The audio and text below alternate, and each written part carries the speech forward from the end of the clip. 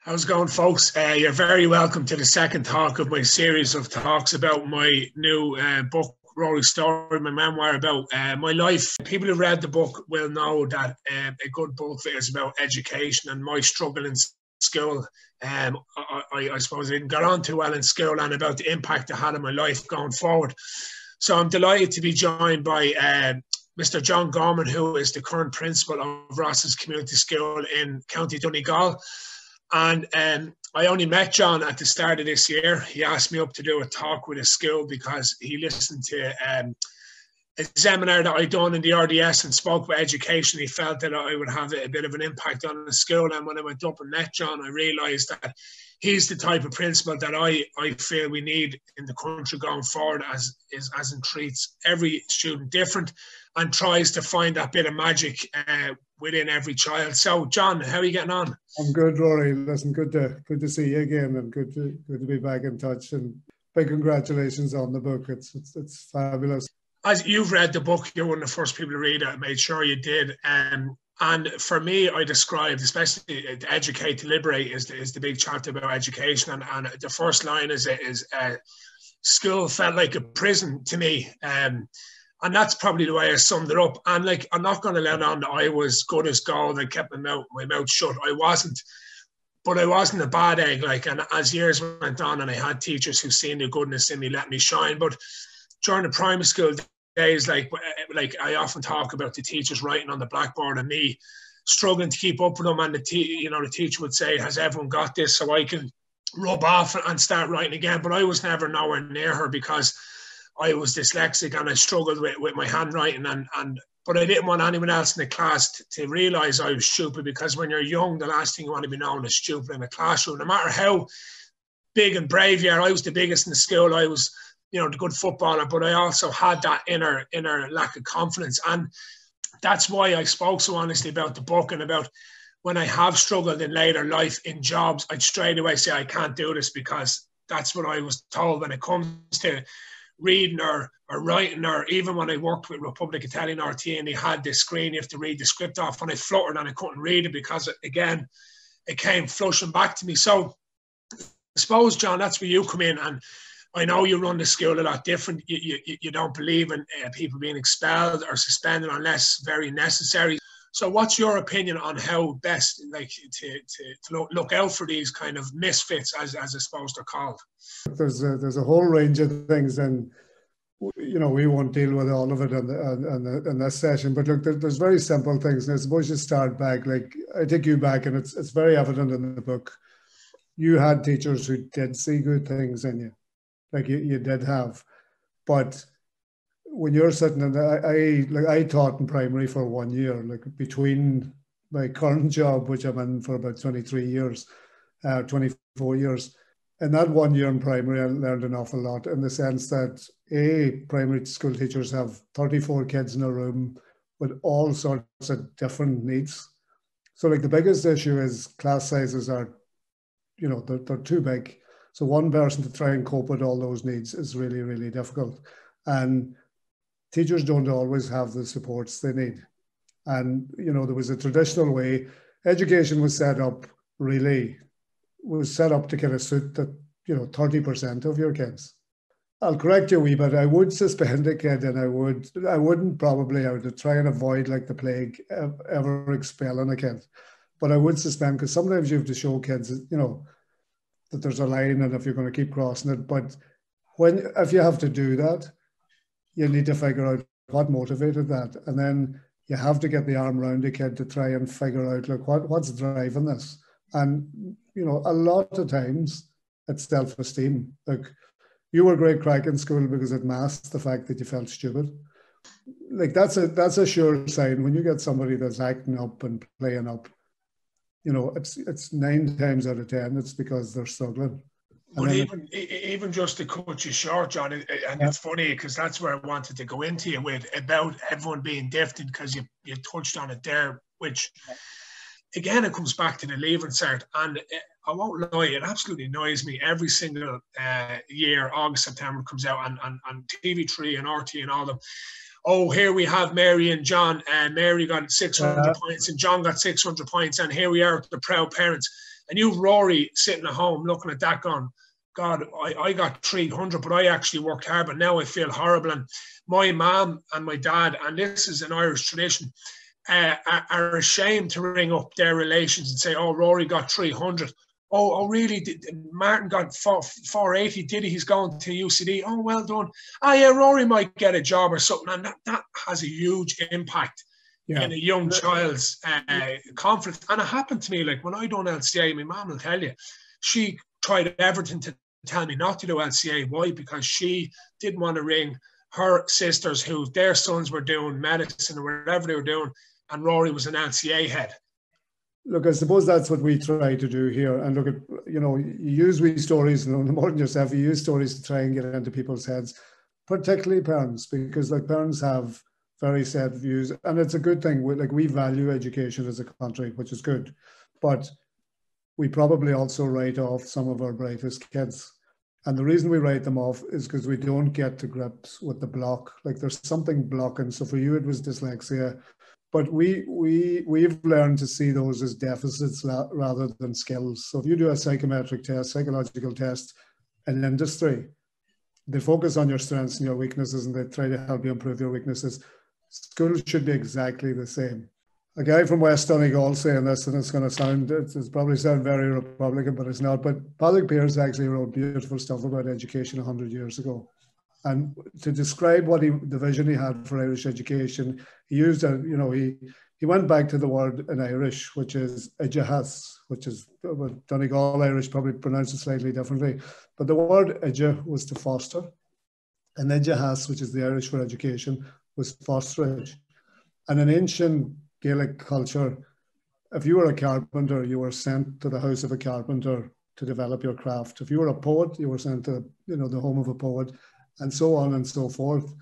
And we've lost that because we stop looking at the skills and we start looking at, if you're a primary teacher with 34 kids and you have autism, you have dyslexia, you have ADHD or whatever, it's crowd control. And one of the pluses of the pandemic has been, the flooded maybe 1,500 extra teachers and class sizes are now much, much smaller. And what would be really important that stays after the pandemic, that we continue to fund so that teachers can work with smaller groups. And then if they see things, if they start to see wee patterns in kids, that they're open and honest with parents. And also, I suppose the fact is that parents are open and honest too and not afraid, because if you're in denial about certain things being there, then you can't help and support and fix it. And look, kids, I feel kids are constantly telling us who they are, their parents, their teachers, their school. And we're the people who spend the most time with them, and the parents most of all. And unless we listen and listen carefully, and the other mistake that we probably make, everybody makes it, is that you want kids to learn from your mistakes. So you basically, sometimes we have a danger of getting them to relive our lives for them, rather than look at who is this individual in front of us. You need more of those type of professionals. Kids need more time with them to actually see, is there a block? Or look, if a kid's grandparent dies when they're in first year, that might take them 3 or 4 years to get over. My college life, my dad died the week of my leaving cert, and I spent my college life dealing with that. Yeah. And some of the things you talked about in the book, I went through that because of it. So you need the supports in place to be able to help a kid release. But it's even like you highlight a teacher in secondary school, in the community school you went to, who's seen that bit in you and who encouraged your football. And he did that because you may or may not have noticed, but he noticed that your self-esteem was on the floor. Yeah. But he also knew that he made you captain of the team, so he knew you were a leader. So school may not have been, it may not have caught everything that you needed to do, but then also remember, huge school, under-resourced, and it is down to the resourcing of it. And that's not, but if you're set up to be looking, and I suppose when teachers come in here, they're inducted, simple things like there's no shouting in the building. And the reason for that isn't that, you know, we want it to be a monastery or anything like that. It's the adults, if they shout, it's a signal that you've lost control. And if you're not in control, how can you expect to bring the kids with you and support you? And, you know, if you ask a kid in the school, what's the most important word in the building, they'll answer you immediately and they'll say respect. Yeah. We also know that their teachers and their SNAs and caretakers and cleaners and everybody else have to treat them with respect, but equally they have to give it back. And it's a lot of the language in school traditionally was punitive, like it was, you know, detention. We and it's gimmicky, but we changed the name of detention to learning opportunity. And there was two reasons for that. Like the first was, if you give a kid 300 lines, what are they learning from that? They're learning nothing from it, only punishment. Punishment, yeah. Whereas if you get them to catch up on work they missed in a class because they were mucking about or whatever, at least you have half a chance. And then the other thing is, if I send a kid home, which I do from time to time, it's wrapping your arm around them when they come back in and say, right, okay, you mucked up there today, but what was that about? And listening to them. And before you send them home, making sure that they have a fair hearing. And look, at kids will almost suspend themselves, like they're, you know, in a culture that is positive and is kind and respectful to them, and is, you know, that as much as is humanly possible, that everybody is treated as an equal and with dignity, then you have a better chance. And it nearly polices itself in that sense, because they set the standard then as well. I suppose above all, like, do you think, like, is it like the more SNAs? I know it comes down to money and education might be able to afford it, but would you, like, again, it's like the one person looking down, and yeah, it's easy to keep an eye on Mary and Peter, who are sitting there, they're getting 10 out of 10, and then there's a lad down the back flinging crayons over the room. But there's a reason he's doing that. Again, coming back to, doesn't want everyone else to think that he can't get anywhere near where Mary and Peter are. So it's just, and it's probably the reason with the conversation, John, is we want to push everything forward so that people get the most out of school, basically, because a lot of people do get a lot out of school and learn a lot and head off into their colleges, but the amount of people that don't get very little out of school, as you know, and leaving third year, I have friends that I know that they could have went on to being top class engineers, but they're doing their sparks now, happy enough with that. They left it in third year, but they're probably, if 10 is their full potential, they're just tipping away at 7, like. And then that comes back to what you said, is everyone has the gift, but they're not really encouraged. Like, so again, it comes back to my big passion, importance of teachers. And that's the overall view of my education storybook, is how impactful, like you said, the teachers I had that seeing, right, he's vulnerable in the classroom, he's not going well, but push him in that direction. And the older I got, the more, like, I did tell this story to kids 14, 15, as you said, some of them registered, but others are sitting there going, oh, whatever. But it's only, as we know, older now, and you're looking back when you are 25 in the job that doesn't pay well, and you're like, God, the teachers were right about me. I have amounted to nothing, like, you know, and that's what I speak about in the book. I think that's the piece, like, that I think you really have to know your students. Like, there's a very simple thing. I was involved in teacher recruitment for a wee while. The reality of it is, it needs to be resourced. Look, there are great people, and most people, look, at my experience of teachers is, if you support them, they'll do brilliant work.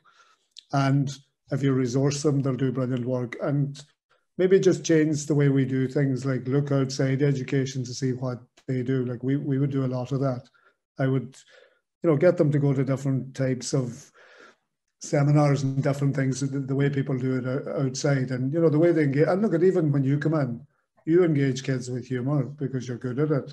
And there's loads of different ways to connect with kids, and the traditional route doesn't always work.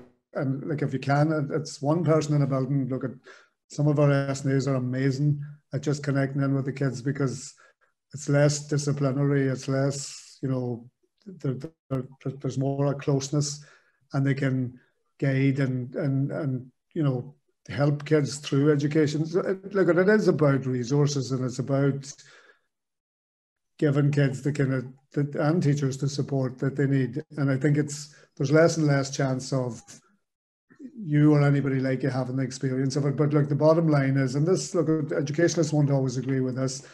Like, I think you have to have forms of support and testing for kids, like to test their basic levels. And then when they're not performing to those levels, there's a block, and what causes that block. And if it's dyslexia is actually, with practice and time and patience, is actually quite easy to overcome. And then you have other, dysgraphia, how you hold your pen can affect the speed at which you do things and all of that. Yeah. Kids who are orally very good, who find it difficult to put it down on paper, which is usually a classic sign in dyslexia, should be encouraged to answer on a tape more and more. And, but even the system that we have for allowing that to happen is very slow. And look, a lot of it's down to money and resources. So look, I hope we come out of the pandemic and we keep the amount of teachers we have, because if we do, that's made a massive difference. It's the training, and it's the level of training. The training is improving all the time, so it's getting better and better. And there's more awareness of the issues that kids have. And look, that's ultimately what it's about. But it's like, look at well-being and mental health. And both of us know, because we've been on the wrong end of it, how important that is. But again, one of the dangers that I've seen, particularly in the last 5 years in school, is that, to be able to deal with that properly, look, you got the help and support that you needed by meeting the right type of professional who trained for years and years, who knew what they were talking about. So, like, we employ people here to help us out a wee bit, as well as the different agencies, because the agencies are overwhelmed. But you have a psychotherapist who worked with CAMS for 20 years, who does work with us.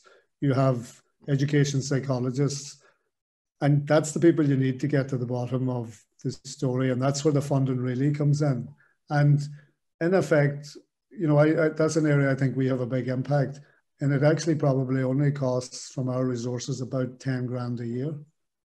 But we actually save a huge amount of kids from going through some of the stuff you're going through, because of, if you have a certain personality type and that's coming up in reports, you're able to flag to that kid to say, well, look, you need to watch in the future, because drink or gambling or, any drugs or anything else, you have the type of personality that can lean. So there's a lot of preventative stuff that you can do, but it needs to be in professional hands, and it needs to be somebody who has that. And it's the same then with the teaching.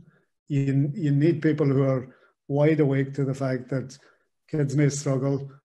If they're struggling, do you gather up the evidence to help the parents understand why they're struggling? Then do you get the professional help that helps them figure out who they are? And then it goes right back to what Pierce said: cultivate what's native to the soul, their magic, that piece of magic that they have, which you found out the hard way what your magic was, and the thing is, look at what I think is brilliant about what you're doing with your books and your talks, and look at everything else you're doing. Look at, you're giving us a good laugh, but you're also allowing people to see that this, that this isn't a straight road, and that you can help prevent a lot of this happening, by just telling your story. And something that you said that, like, I absolutely agree. We overplay the leaving cert in this country. Like, we should value education, but all of the different types of education, or plumbers or plasterers or doctors or teachers or comedians, or look at, we're creative. We're creative people. Like, one of the biggest. Look, I remember 2 years in interviewing for an English job, teachers for an English job, and discovered a fantastic music teacher, and there was no music in the school. Now 160 kids out of 410 study music. PE is a new subject only in the last 2 years. And think about the amount of people who are mad about sport. And that's not the elite athletes. That's the just guy. The people who enjoy and run around. Like, again, I know we're cautious, but it should be every day, in my opinion, the PE point of view. Like, we don't have most of once a week, like, and it's a lot of grand, but once a day, because as it's proven,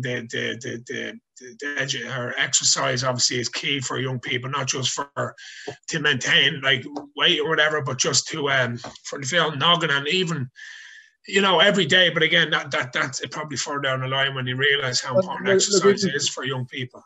But in a very simple way, we've built into our timetable a 20-minute exercise break at 12:30 every single day, and it's counted as a class. The kids have reported back that they're in better form in the afternoon because they got out for 20 minutes. And, you know, West Donegal is generally raining a good bit, but I would count on one hand the amount of days that kids haven't been able to get out in the 2 years since we've done it. And if you're not too rigid and if you're fluid, like there's loads of stuff you can do that is just basic common sense that can give. But, you know, you would have loved that break and you're out with your mates and you're going for a walk for 20 minutes. Yeah. And you can have the crack. And like the kids don't let us down in that. They go and do it and they appreciate it. So like we need to be more creative with what we do and when we do that. But in order to do that, you have to be, you know, you have to use resources. And there's brilliant ideas amongst, look at teachers who've done it for 30 years and teachers who are doing it for 2 years. And it's a culture where you can harness those ideas and bring them out. And, you know, they know how to connect with kids if they're given a bit of leeway to do it. So if you had me as a student, how would you have managed myself if you had me during them days? It'd probably take me till about third year to sort you out. But then it's also building on the strengths. So look, I already know you love your football and you're good at it. And that helps build your self-esteem. And it's kind of the conversations that happen with the teams then. It's saying, look, Rory, you're obviously very smart and you're good at football, but you struggle to write. So there's ways we can deal with that. And the first way we deal with it is we need to know what causes that issue. And what's really important is the kids involved in every part of that. You know, you'll see we boards around our building that have values. And look, the values, it's just a different way of telling the story. And look, at the very top one is respect. But kids in this building will, you know, if a teacher was disrespectful, they'll march straight into my office or the deputy's office or year head's office and say, and they'll get a hearing. And if the teacher is wrong, the teacher will be told to go back and apologise. Now, because you have to have the rule for everybody. Now, we're all human beings and we don't live by it all the time because, look, none of us are perfect beings, so we let it slip. But at least if it's an approach, and if the language, you know, you have to get rid of the language of stupid or the feeling of stupid. And the thing is, if an adult in the building calls a kid stupid or a kid calls them stupid, they are, you know, you're breaking golden rules. And look, at it is language. And, you know, some people will sometimes criticize this type of approach and say, you know, it's very American, it's very aspirational, but it's not. It's common sense. Look at if you keep telling somebody they're bad or they're stupid, they believe that. They believe it, yeah, they will. The thing is that then you drink or you take drugs or you gamble or whatever else because you start to believe it. Yeah, the language is really, really important. We use a discipline thing. Now, we don't use all aspects of it because it doesn't always work, but we use a thing called restorative practice. What isn't about punishment is about fixing things, and it's about understanding. And it's just, look, it's just a mechanism to say rather than saying, and it goes back to detention. Detention is jail. Why are you in jail? Because you're a bad person. Yeah. But this isn't a jail, this is a school. So it's all about that approach. And the thing is, you would have met that and you would also have been praised for your football. You would have been encouraged because, look, at, you know, we would have 140 kids in a musical every year, if not every second year. But you would have shone on that because you were a bit of crack. So the mad character that you needed. And then you get a taste of that. And you get a taste to say, well, I'm of some value in this school and I'm somebody who's held up. And it's even the thing about, like, traditionally we left kids outside the classroom. So what you were doing was you were publicly highlighting this guy's trouble. Yeah. Where all of that is dealt with in private. And, you know, look, you still have to deal. Look, I would, look, if I hear kids swearing in the corridor, I send them home. But it's not a suspension. It's just saying, look, that's inappropriate. You're losing control. There's, you know, you're 18 years of age and there's kids in here at 12. Yeah. It's just not the right thing to do. But I don't hold it against them. It's saying, look, that's silly. Yeah. That's unnecessary. And, like, that it's not about writing off. It's about, look, I have suspended in my time quite a number of kids. but I've rarely suspended somebody twice. And I could count probably on one hand people have suspended 3 times. You have to show there's a line. Look, no more than a football team. You can't run them up either. But it's getting away from it being punitive, and that it's a learning process that, you know, you're improving. But it's really like, go back to that thing of cultivate what's native to the soul. Every one of us, you know, it might take us years to find out what that wee bit of magic is, or the thing that we're passionate about. I have discovered that I'm passionate about education, but I'm passionate about education. There's a bit in my family DNA that explains that process. But the thing is, I worked in a fish factory, and I worked with people 1,000 times brighter than I was. And some of them have gone on to be hugely successful in other ways, but some didn't, because education wrote them off because of blockages. Mm-hmm. And I suppose that's, if school teams and management and all of that look at it that way, don't write anybody off, regardless of background. The system is stacked against the underdog. Like, the system is generally stacked against it. I think education has to be that. Like, you have to be an advocate for the kids.